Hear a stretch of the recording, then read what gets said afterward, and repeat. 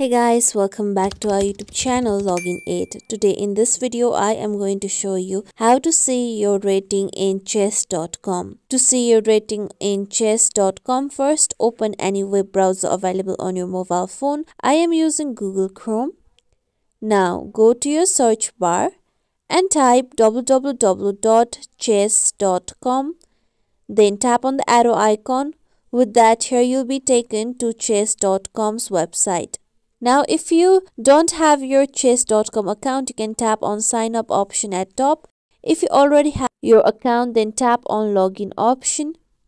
Then continue with the further login process. With that, you'll be logged into your account. Now, after you get logged into your account, tap on three lines at top left corner.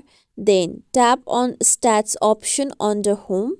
With that, here you'll be taken to your statistics of your chess history. Now here you can scroll down and look for your ranking.